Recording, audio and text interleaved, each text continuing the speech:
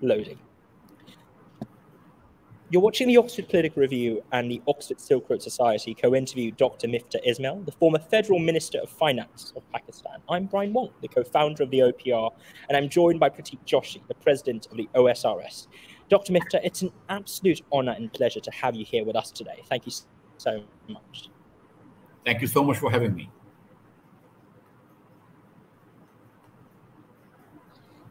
Thank you. So I'd like to begin today's interview, Doctor, by examining your current initiative and platform, reimagining Packet, possibly a book, if not a series of articles, commemorating and delivering the upshot of the discussions that you're convening right now. I was wondering if you could perhaps shed some insight into the core themes of your project, which you co-founded with Shahid Kakan Abbasi and Mustafa Nawaz Kakar. Thank you very much. Thank you, Brian. In 75 years in Pakistan, we have still not been able to educate a bulk of our population. A majority of children who should be in school-going age, under the age of 16, are still not in school. World Bank estimates our literacy poverty at 75%, which is to say that 75% of 10-year-olds are not able to read age-appropriate sentences, 2 sentences, age-appropriate, in any language that they feel comfortable in reading. We have one of the highest population growth rates in the world.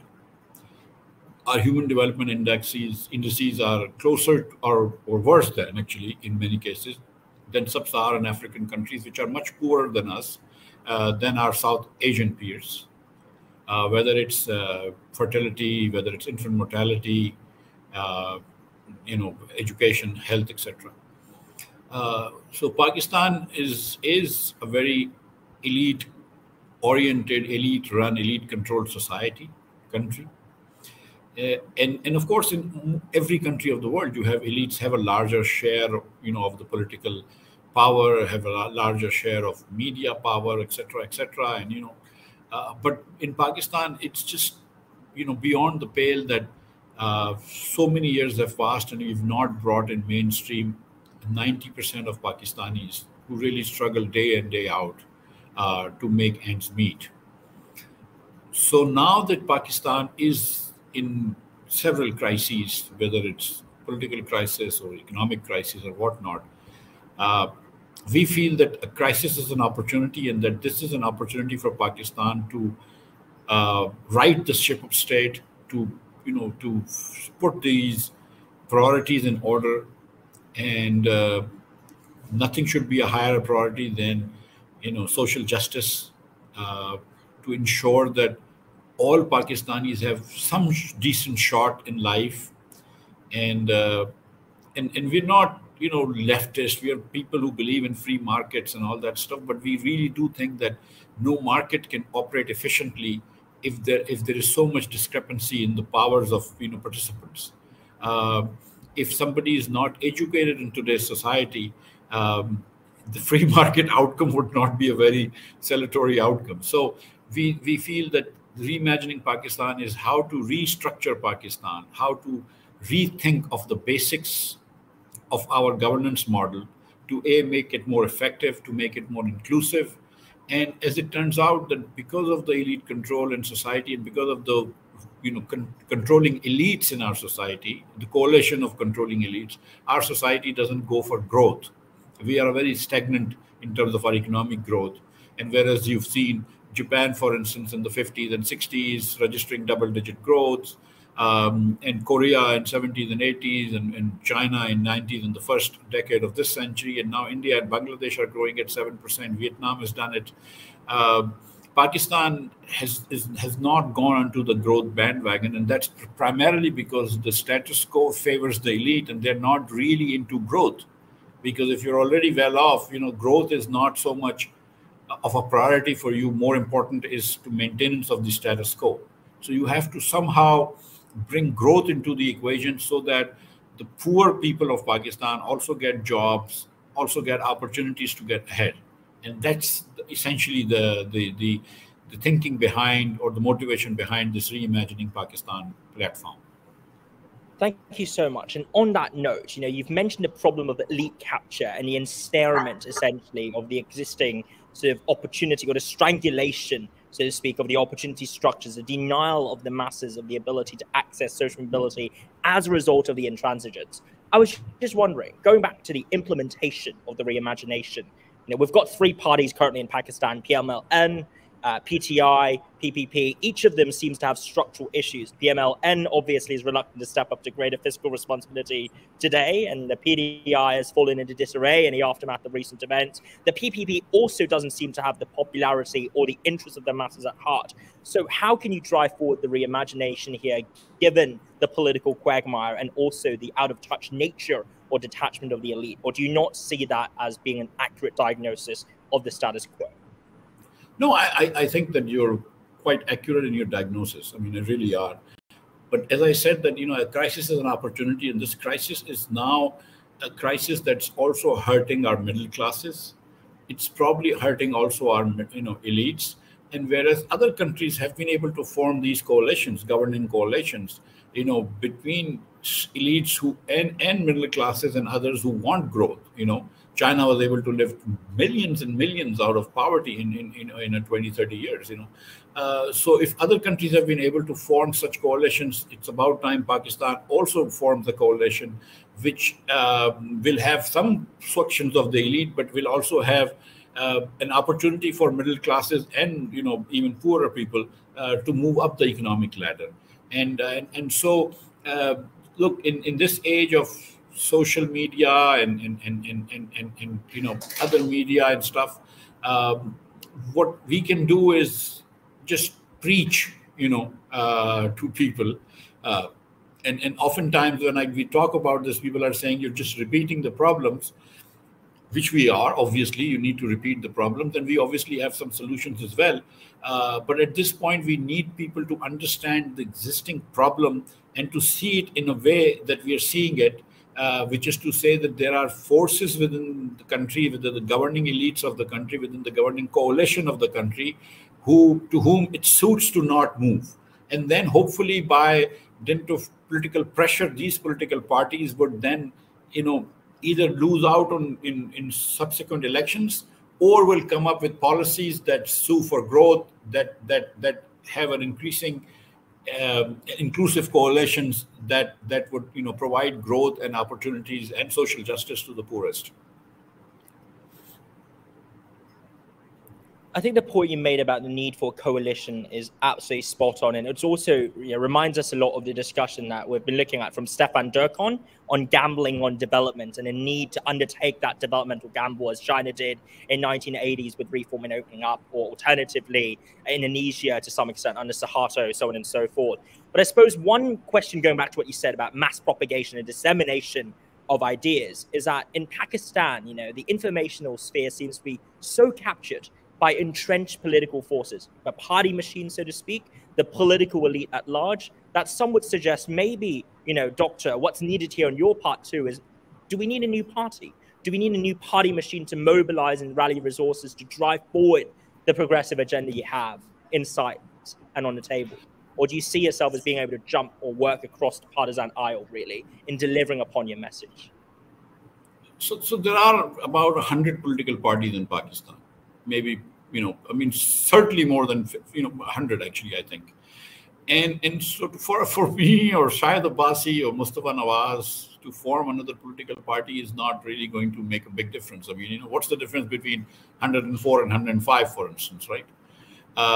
The idea here is to try to talk to people and to make headway. And I would suggest to you that in spite of these political parties having really entrenched political machines, and PTI, for instance, was just, awesome in its ability to build narratives based on facts as well as mistruths, and had so many, Twitter accounts and Facebook accounts and all that. In spite of all of that, and the other political parties are also entrenched, and they have a good media machine. But in spite of all of that, we have got a considerable amount of audience.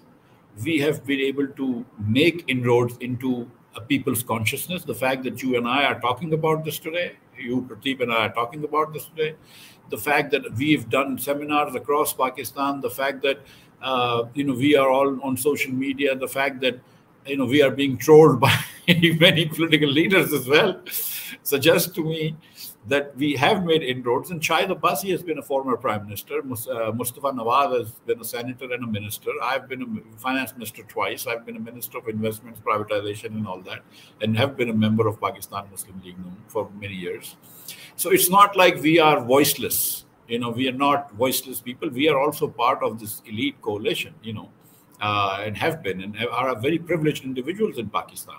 In Pakistan, in government and people of Pakistan Muslim League in my and Shahid Abbasi's case, and People's Party in Mustafa Nawaz's case, have bestowed on us some of the highest offices of this land. So, I mean, in that sense, we are very privileged. But the fact is that our privilege then, I think, puts an ethical pressure on us that once we come to this realization that, something needs to give, that we must talk about this and not hang on to our existing positions or try to just get back those positions or get better positions or things like that. That is incredibly fair. Although, as you mentioned, you are obviously in positions of relative privilege. And I suppose one of your critics often cited criticisms directed towards you and also your colleagues is precisely because of this privilege. You might come across as aloof or disconnected or disjointed from the masses. Do you fear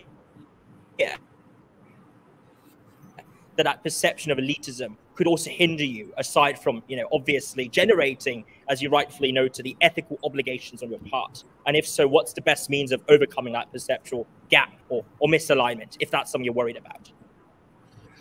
Look, having privileged backgrounds and having privileged offices that we've held in Pakistan gives us a voice, gives us a platform to talk about this. And so that's obviously, I mean, we enjoy that privilege, but we are not, we don't feel entitled in the way that many privileged people in Pakistan feel entitled, or elsewhere in the world. And we are grateful to the Pakistani nation even today that we are out of the office, but there are people who are still listening to us and who are talking to us, engaging with us and criticizing us, critiquing us fairly. The idea is that, it should be we should be able to induct voices which are not necessarily our voices. So when we've gone to Balochistan, which is where we started from, Quetta, which is historically the poorest province in Pakistan, and there are many Baloch nationalists that we gave a platform to who would otherwise not get a platform in front of the former finance minister or prime minister or human rights minister. And we listened to them. We disagreed with much of what they said, but we listened to them because they are Pakistanis, just like Shahid and I are, or Mustafa and Shahid and I are, and it is their right to talk to us and our right to respond to them. So we did this. Shahid and I were in Hyderabad, the second largest city in Sindh, a few days back.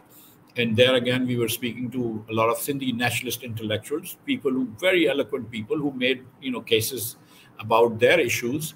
And again, we listened to them and we disagreed with them where we had to disagree with them. But we are giving voices to a lot of people that otherwise do not have platform in Pakistan. Because one of the things we feel is that one of the things we need to reduce is a sense of alienation in Pakistan. And that if these political groups just don't talk to each other and just, and then they talk to each other only to amongst themselves. And so we then have so many echo chambers in Pakistan and there is not much of interaction. So we are bringing voices. We did this in Peshawar also. We are bringing voices into giving platform to voices that otherwise won't have this mainstream platform that we have. And we still, what are we saying? We are saying that, look, you need to have a dialogue, not necessarily with us or not at all with us, but amongst the leaders. That the dominant political forces and the dominant institutional forces need to sit down and figure out that this country has not done justice to its people. That this country has not run well. We have not done a good job with this country in running this country, and we consider ourselves to be part of the ruling elite, and we consider that we are, you can fairly apportion blame to us. But we now say that, okay, we've done, there are certain issues that we need to solve, and no one group should decide how to solve these group issues because no one group has the vision or the capability of doing this, or has the sensitivity of doing this. Let's all sit together. We are all Pakistanis. Let us sit together, figure a way out. How do we want to, chart a future? And so in that sense, I think that we can justify that, even though we are privileged individuals, that we are not using our privilege for furthering the interests of the elite, but we are actually using our privilege to bring a more inclusive society. Absolutely. And just one last question on this fantastic project of yours, Doctor. On the behalf of many of our audience members who are no doubt incredibly curious and interested in what you're working on, would you be able to put some numbers to this?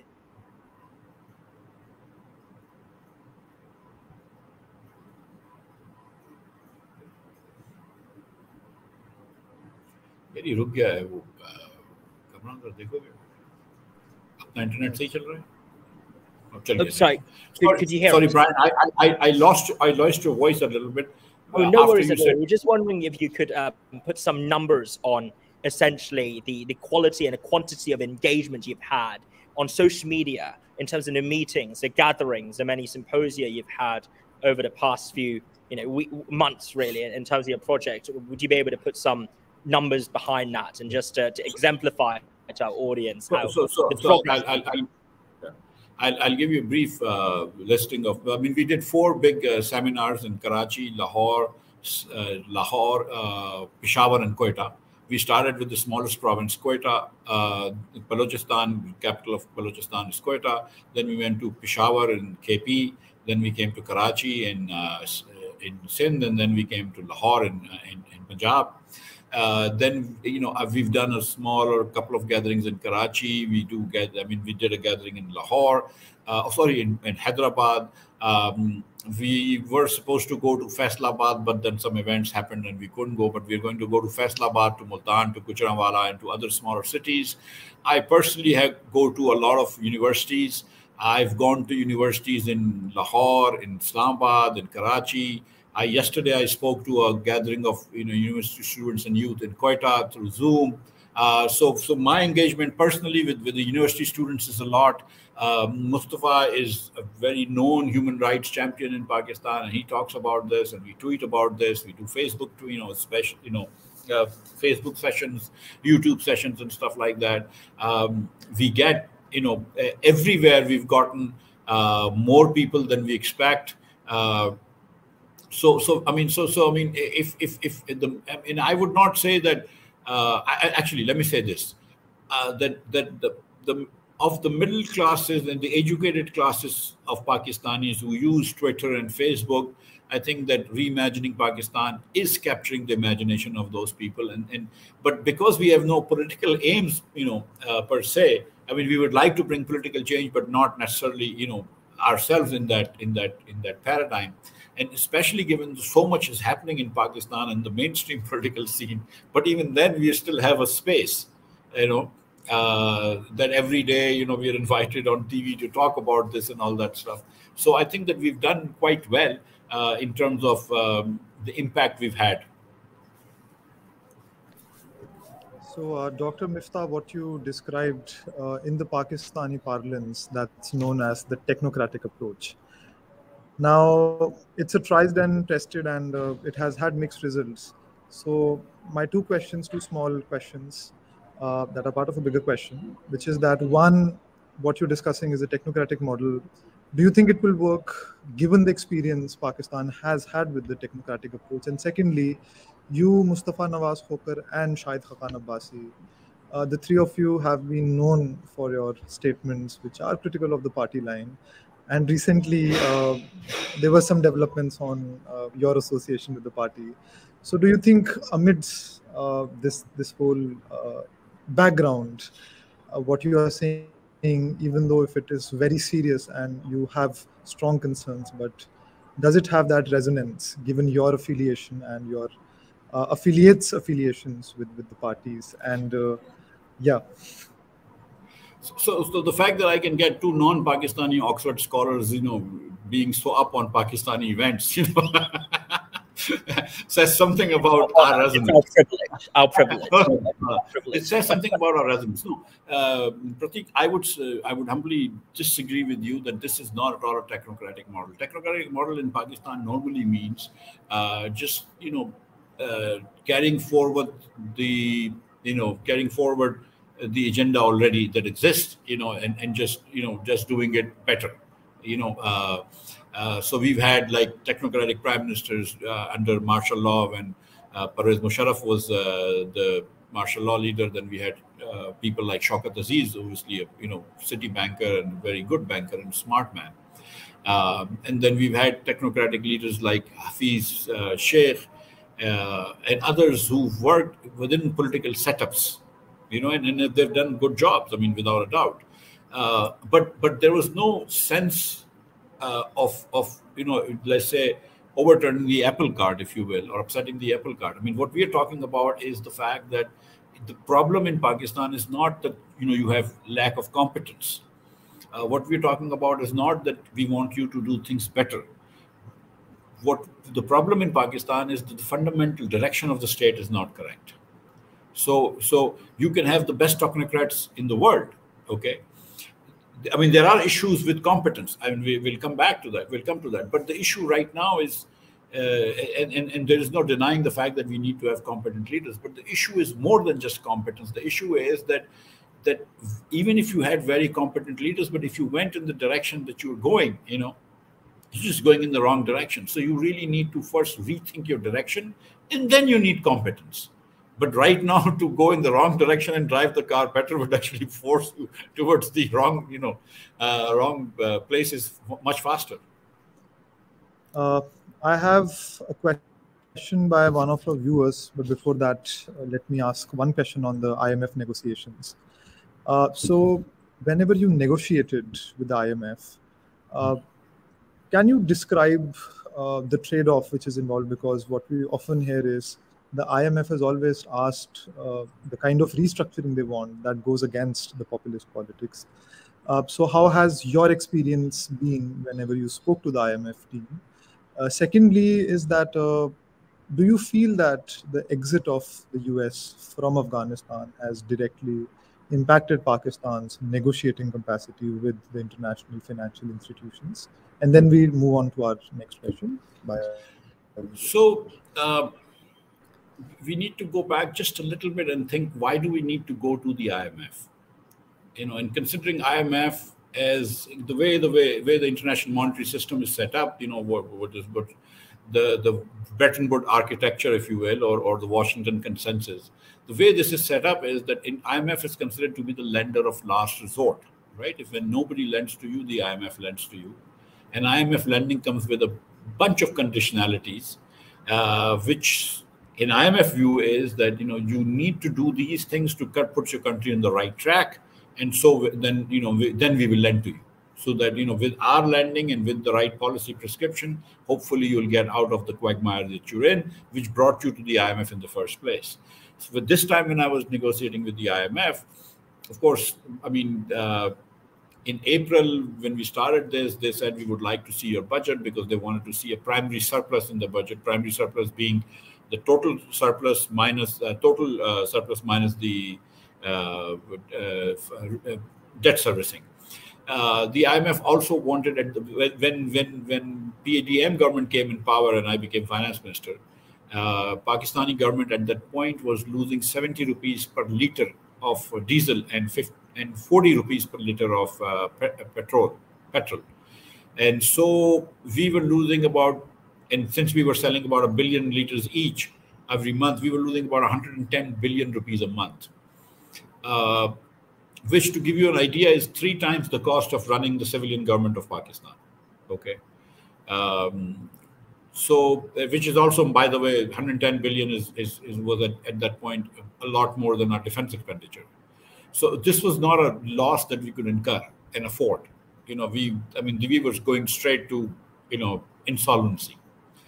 So we had to, obviously, the IMF requirement was that, you stop, subsidizing diesel and petrol. At that point, we were selling both petrol and diesel cheaper than UAE, and diesel, I think, cheaper than even Saudi Arabia. And I spoke to the Saudi Minister of Finance, and he told me that, you guys are selling it cheaper than we are. So in that sense, can you fault IMF for saying to you that please increase, the prices because you can't afford to do this subsidy?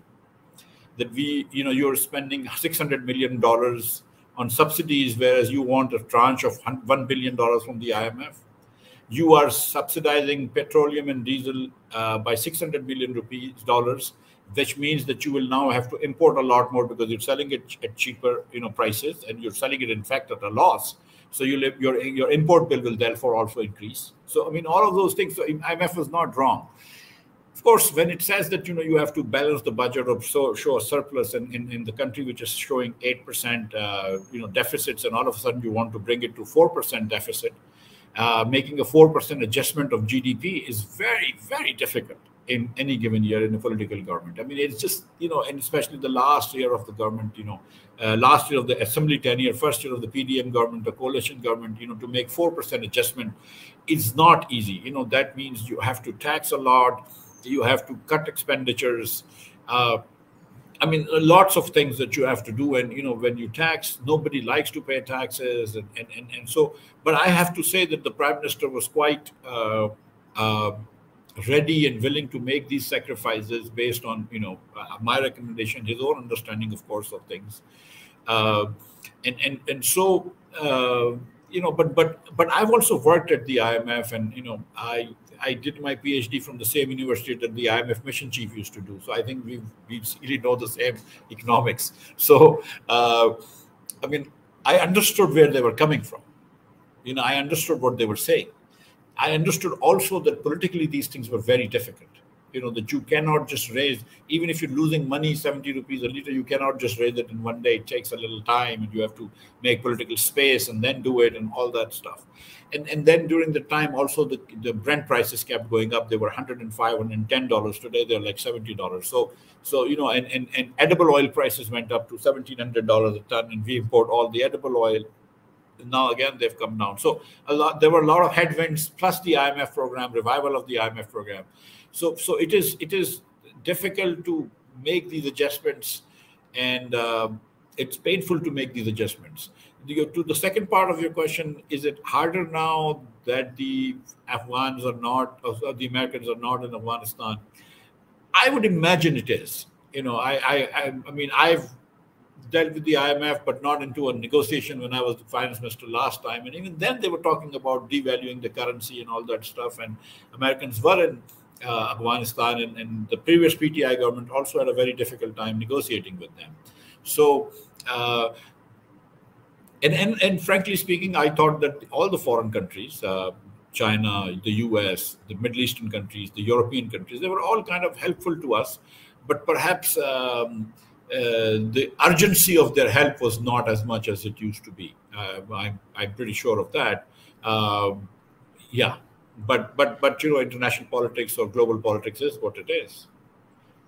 We have a question from a Pakistani anthropologist, Sonia Gulzair. Sonia asks, Pakistan has had respectable per capita growth over the last decades. Why a respectable GDP growth and inflow of money could not be translated into human development at large, which is like a growth without development? And as an anthropologist, she's interested in knowing what is the cultural aspect which could not let people grow. So what was the first part? Pakistan has had a respectable growth or not a respectable growth?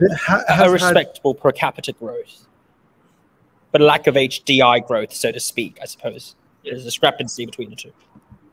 So I mean, I would slightly disagree with Sonia there, that, I mean, seriously, our growth per capita has been less than respectable. Not necessarily because the aggregate growth has been less, but also because our population is really growing very fast. If you believe this census that's now being undertaken, and if the census is right and the previous census is correct, then we are growing at 3%, which is the same as Congo and probably worse than any other country in the world. Even the last census gave us a growth rate of 2.4%, which means that the average Pakistani woman has twice as many children as an average Bangladeshi woman, and 3 times as many as an average Sri Lankan woman, And that's just, I mean, that's just not sustainable for the meager resources we have. And Sonia is absolutely right that HDI numbers are really, really bad. I mean, what is the effect on culture? I don't really know. I'm not an anthropologist, but I would argue that it drives alienation. It drives resentment. I mean, when there is this Greek tragedy that happened, that of the shores of Greece, and where supposedly the Coast Guard did nothing really much to help all these people drowning. So many of them were Pakistanis, And what drives a man to leave his family and home and the village or city in which he grew up, to try to seek a better future, on a pirate ship. Can you imagine the economic hardship he and his family must have gone through before he, undertook this very risky journey? So it's I mean, so the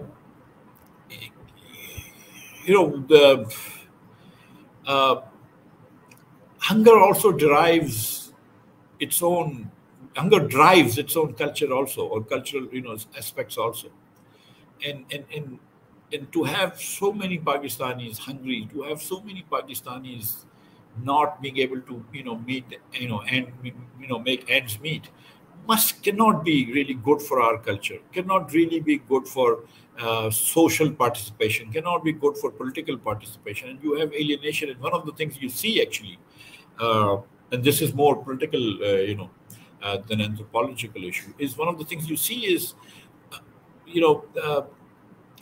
Pakistanis gravitating towards religious fundamentalist parties. Although normally when Pakistani elections happen, religious parties, don't really get a lot of vote. They have a very big voice in our political discourse and political decision making, but at the ballot box, they've never done well. But there is a newly emerged party, TLP, Tehreek-e-Labbaik Pakistan, which is now gathering a lot of steam and gathering a lot of voters. And to me, that's not because people have become religious, but that's because they're alienated from, the existing social order. They're alienated from the existing political order. And then they say, well, check everything out, So, not enough growth and certainly not enough improvement in human development indices has very negative consequences for society. And that's entirely fair. And I want to just shift our conversation onto a slightly different dimension here, which is that during your tenure as finance minister, Doctor, there was an interview that you conducted with Becky Anderson at the CNN, which was largely over, amongst other things, Russia and the war in Ukraine right now. And as you know, Pakistan has cut an oil deal with Russia quite recently, whilst concurrently signing pacts with the United Kingdom to supply rockets to Ukraine, alongside other arms at large. I was just wondering, where do you think Pakistan stands on the war in Ukraine? And do you think it's trying to have its cake and eat it? Or do you see it as serving a more nuanced role, really, and trying to hedge across a multitude of sides? Well, first of all, I think we need to note that Pakistan has not violated any sanctions. There are ships which are under sanctions. Initially, after the war, when the prices had gone up, there were severe sanctions on Russia. And then there was some deal in the Western capitals where they said that if Russia were to sell, some dollars below the international price, that they are allowed to sell. So Pakistan is not in violation of any Western UN or unilateral sanctions. So that's the first thing to note. And that we've not done anything, on the sly or hidden. We've done it in plain view of the whole world. That, okay, here's Russia selling oil at a cheaper rate. We're going to buy this oil. Our refineries are not manufactured or geared towards, processing Russian fuel. We will mix it with some Arabian light fuel, and then see what will happen. And we've done it, and we know that this will produce more furnace oil, which has very low market value in Pakistan compared to, for instance, diesel or other petroleum products. So Pakistan has done that in plain view of the world. Look, Pakistan is a very poor and country, and we don't really have the luxury of taking sides on in global power politics. As it is, it's very difficult for us to navigate the relations that we have with, because of the China versus the US thing, which is one of the topics I know that you'll talk about. So there, I think Pakistan has a long-standing policy as a smaller country compared to India, and because of our Kashmir, grievances, that we don't think that any country should be allowed to take over or violate the territorial integrity of any other country. I mean, that's quite clear that we've maintained that. And the government of Pakistan has decided that, after making this statement, this is where we will let it stand, that we don't think that any country should be violating the territorial integrity of any other country. And people can draw whatever conclusion they want.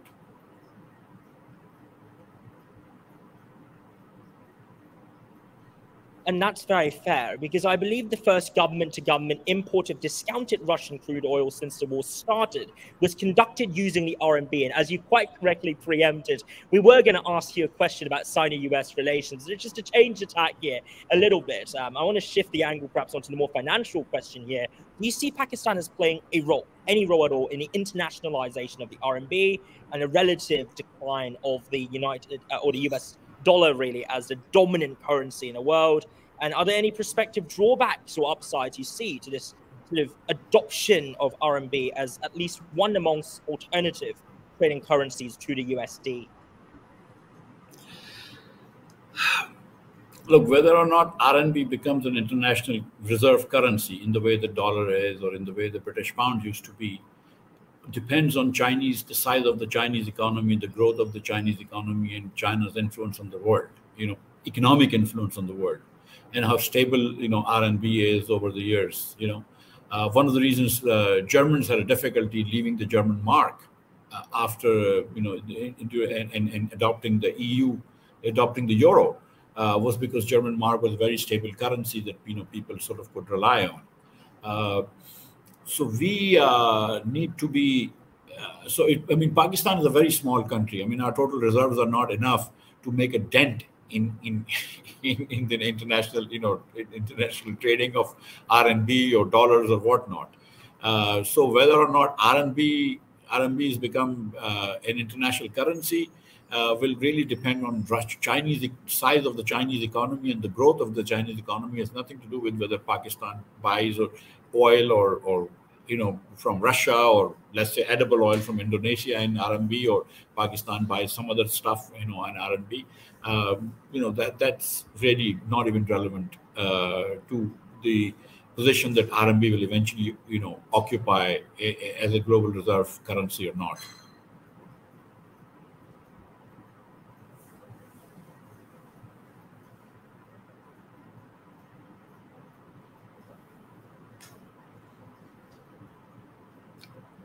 Can't hear you. Sorry. Can you hear us? Now I can. Wonderful. I was just wondering, on that note, because I think when it comes to Sino-Pakistan relations, do you see the China-Pakistan Economic Corridor, CPEC, as having stagnated under Imran Khan, largely because of the Pakistan side of the factors and the calculus, in Pakistan? Or is it more to do with changing domestic headwinds within China that have rendered essentially very difficult for Beijing to continually pump money to sustain CPEC as a result of course, COVID, but also long-standing Malay concerning SOEs and ossification within the Chinese economy? Well, what is your diagnosis of CPEC and its difficulties, shall we say? Okay, Brian, I'm going to just bring the Pakistani perspective to it, because I don't really know so much about the Chinese economy. China was hugely helpful to Pakistan. In 2013, when CPEC started, when Nawaz Sharif came in power, Pakistan was only producing 12,500 megawatts of power. That was the entire installed capacity, or 15,000 working feasible installed capacity. And we had power outages of 12 hours a day. Really horrible. So during that 5-year period, during the next 6 years, with Chinese help, and not just with Chinese help, but also with other equipment that we bought from GE and Siemens and all that, with our own money, we were able to double the production of power in Pakistan from 12,500 megawatts to 15,000 to 25,000 megawatt hours. And today I think we can produce about 26,000 megawatt hours of power. China at that point was also helpful in making a lot of roads in Pakistan to improve connectivity between different cities. At that point, when China was willing to write a check for $45 billion for investments of Chinese companies into Pakistan, the total limit of U.S. Exim Bank for American companies to invest in Pakistan was $500 million. And I think the total limit of the EU Exim Bank was about 500 million euros. So whereas no other country was willing to take Pakistan risk or to invest in Pakistan, China did. Now, Pakistan has had difficulty in paying back some of these loans, and China has shown good patience to Pakistan. There was a second part of the CPAC program, which was not just that we will build these infrastructure, roads and bridges and all that, and power plants and power lines, but also that we will try to bring some Chinese companies to invest in Pakistan in various investment parks, so that they can produce stuff in Pakistan and export to the rest of the world. And when we will get those dollars, we will then able to pay back China for the power plants they set up and stuff like that. Unfortunately, what happened was that whereas we were able to double our power production, we were not able to double our exports. Whereas we were able to double our power production, we were not able to double our industrial output or industrial production. So that our ability to pay the Chinese and others, Pakistani investors, who had invested in Pakistan was compromised. So that's the first big problem. And then we were not able to provide a conducive enough environment to the Chinese companies to come and invest in Pakistan. So when a Chinese company, whether it's state-owned or not, is thinking of investing, it is not just thinking of Pakistan. It's also has Cambodia and Vietnam in its mind. It has India, Bangladesh, and Sri Lanka in its mind. It has Ethiopia and other countries in Africa, and Kenya in Africa, Ethiopia in its mind. So these investors, global investors, have the whole world where they can go. Malaysia, for instance, and other countries. So the question to ask is that was Pakistan able to provide? Yes, we have better relations with China than most other countries that I've named. But was Pakistan able to provide a conducive enough environment to these Chinese companies so they could justify, investing in Pakistan? And that we failed to do. And so now, if you want to revive CPAC in its true spirit, it cannot just be government-to-government projects. It cannot be power plants setting up in Pakistan or Chinese companies building roads and train tracks in Pakistan. It has to be also Chinese companies investing in Pakistan and then exporting stuff out of Pakistan towards the West, towards the rest of the world. And there, Pakistan has failed to attract any foreign investor, not just from China, but other countries. And this is where, again, we have to rethink that what is it that prevents foreigners from investing in Pakistan, and where are we going wrong? Because we do have first-class roads in Pakistan. We have a reasonably good electricity grid. In fact, more than a reasonably good electricity grid. We have supplies of natural gas, quite reasonably good supplies of natural gas into factories and homes and all that. So why are we not able to get foreign investments in Pakistan? And that is part of reimagining Pakistan, that we have to rethink the way we set up policies so that foreigners think Pakistan is also a viable place to invest and export out of Pakistan. You've touched a lot upon the need for domestic institutional reforms and also addressing the shortcomings in what Pakistan currently has to offer or not to international counterparts. Now, in an interview with EFT, the former advisor to Imran Khan, Abdul Razak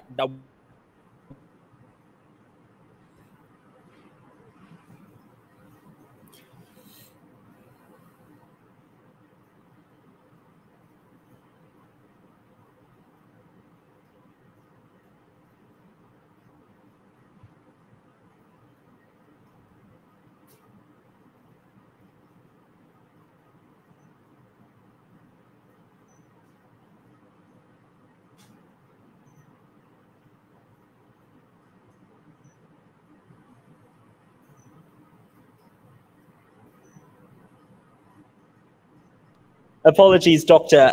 Did your Wi-Fi drop off or our Wi-Fi drop off just then? Would you like me to repeat the question? Yes. Yeah. Yes. Please go ahead and repeat the question.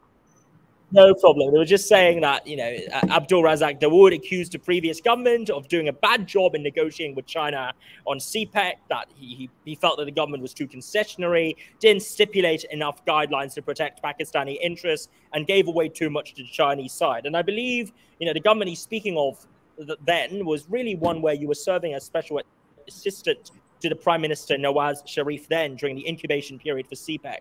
What would you say to this line of criticism that I've heard from not just, Abdul Razak Dawood, but also a bunch of advisors to Imran Khan, who seem to accuse essentially your or the previous government of having done a relatively perhaps less than perfunctory job in engaging with China on CPEC? Is it a fair or unfair criticism?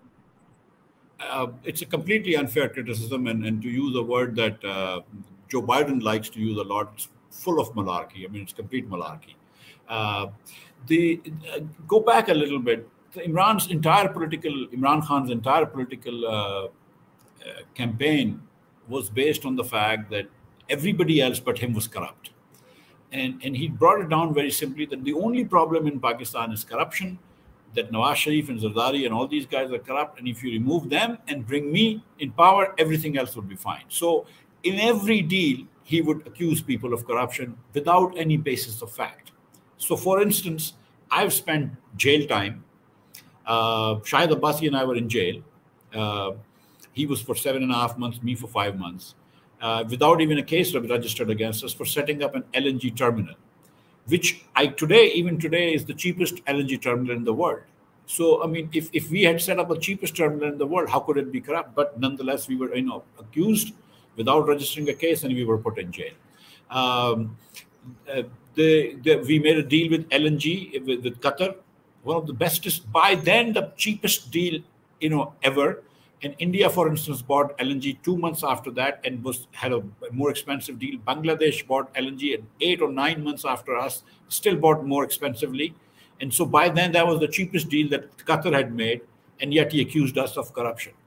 And so if you're accusing us of corruption, then you obviously, vicariously also accusing Qatar of corruption, right? If you are accusing us of corruption, for instance, in the terminal deal, which they did, so we had a consultant which was a British law firm and a British consultant, which was provided to us by USAID. And they actually had questions against USAID. So, I mean, so look at the conspiracy that, it was not just Shahid and me, but it was also USAID involved, a Magic Circle British law firm involved, some British consultant involved, and some other consultants from different countries of the world, I think, including Singapore. So all of these consultants and all of us had a conspiracy. I mean, it just defies logic. Every deal that we've made, has been accused of corruption. So when it comes to CPEC, Imran is accusing of corruption when Mr. Razak Dawood, who's a very nice man and a very good man, accused us of corruption. And I think he misspoke. He didn't want to probably speak, but sometimes people say stuff, When he did this, a few days later, the Chief of Army Staff of Pakistan had to go to China and sort of, placate that. But they were doing it for domestic audience, but, obviously these things play around the world. But the fact of the matter is that every power plant that China set up was based on NEPRA pricing. NEPRA is a regulatory agency pricing that was available to every investor in the world. Okay, any investor could have come and invested in Pakistan. It was not the Chinese. So if there was something wrong, it was wrong with the NEPRA pricing, nothing to do with the Chinese. And Chinese set up 3 power plants initially, which were crucial. And then there were some power plants that the government of Pakistan set up, which was again done by bidding, with GE winning 2 bids, I think 3 bids, and then Siemens winning 1 bid. So then you're accusing a lot of other companies of corruption and all that stuff. So I think that this whole idea of simplifying everything in Pakistan as that everything wrong with Pakistan is just corruption, and that if you remove corruption, Pakistan will become rich, then turned out not to be true. When Imran Khan came, supposedly then there was no corruption. So why did Pakistan not become rich in those 5 years? Why did Pakistan's borrowing increase so much? 80%, 78% of all borrowing done in the first, Imran Khan's 4 years borrowed more money, as much money as 78% of the money that was borrowed in the previous 71 years, and the borrowing is continuing even more, even now. And there are structural reasons why the borrowing is going up. So it was his simplification of everything going wrong with Pakistan as being corrupt, as labeling everybody else as corrupt. That was the reason why this was said. But I think that when you say these things, and some of these Chinese companies, like a road building company that built one of the highways in Pakistan, was one of the largest Chinese companies in the world, and companies don't take these things, nicely. The Qataris were not happy when they were making accusations of, LNG corruption in the LNG deal. And after a while, they stopped saying this about the Qatari deal. Then they stopped saying about the Chinese deal. But they still continue to call the rest of Pakistanis corrupt, but they stopped calling the foreigners corrupt. And what you said about corruption there and this fixation upon purging corruption strikes me to be reflective of a zeitgeist, as a sort of political slogan that's been embraced by the likes of Bolsonaro, Donald Trump, and of course in your country, Imran Khan, to drain the swamp and to purge it of corruption. And yet many of those fervent supporters of this cause you forget one leader in India and one leader in Philippines also. But go on. Yes, indeed. And I suppose the trick here, for you, or the tricky part here, is that many of these folks who are so fervently and ardently outspoken in favor of them are also those that you would have to engage inevitably for your reimagination project. But in any case, the last question I'd like to ask, Doctor, on my part, before passing over to Pratik to conclude today, is that when it comes to the IMF, you've had a rich experience dealing with the IMF, working in the IMF, thinking about the IMF, theorizing about it in general. What do you think are the biggest problems when it comes to IMF's approach to Pakistan? And more specifically, how do you think, if at all, Pakistan can play a role in reforming the IMF in a way that's more equitable, more fair and transparent? So it's sort of the other side of the table, so to speak, if we can sort of turn the table on you to ask you for your thoughts on that front. Look, there are seriously good economists, such as Joseph Stiglitz, Nobel laureate, and others, who have critiqued the IMF and the way that IMF policies have not necessarily helped growing economy, especially during the Asian contagion, and stuff like that. And there are other economists who have actually answered back those critiques, Ken Rogoff and others. So there's a very healthy debate about this. In Pakistan's case,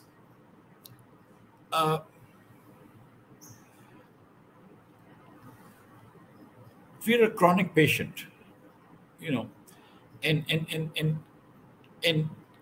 IMF is not perfect, not close to perfect. IMF doesn't understand politics of Pakistan. Now it does quite a bit, but still, and it's not clear to me that all their policies are correct. I mean, I had a serious disagreement with them about, taxing wages, for instance. And I thought that, we should not be having 35% tax on wages. The tax on wages should be much less, because wage earners in Pakistan are the only ones who are actually forced to pay tax. Businesses are able to avail and all that. But then IMF takes a macro view. I mean, this was in particular, they took a micro view, but normally they take a macro view and they say, well, give us a surplus, at least a primary surplus, or give us this much tax, revenues, figure out how you want to do it. Okay. And then it's our job to figure out how to do it, and they obviously help. Sometimes making large changes in a very short time can give wrong shocks, whether it's of inflation, whether of unemployment, economic growth and all that. That is true. The problem is that IMF is good at dealing with countries a couple of times, so like India, for instance, went in 92, IMF helped it out, whatever. And then from there onwards, India is on its own and it figures out its own policies.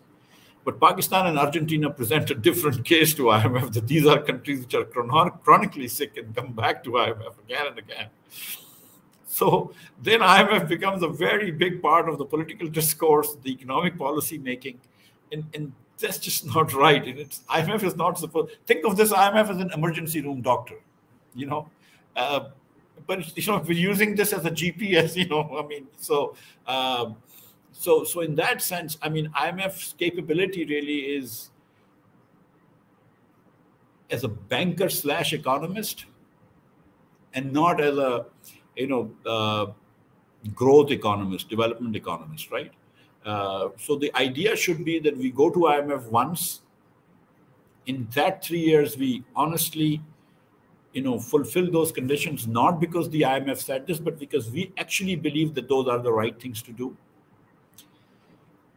Liberalize where we really need to, which is just, make no sense. I mean, for instance, today, we're making some very fundamental mistakes. I mean, so when you're making these fundamental mistakes, you can blame the IMF or not blame the IMF, but and then if you're bailed out, then then those mistakes survive. Is that the right thing to do? But what is the choice that IMF has? If you otherwise meet the conditions, it will bail you out, right? So so. But the thing is really that IMF is not institutionally geared to,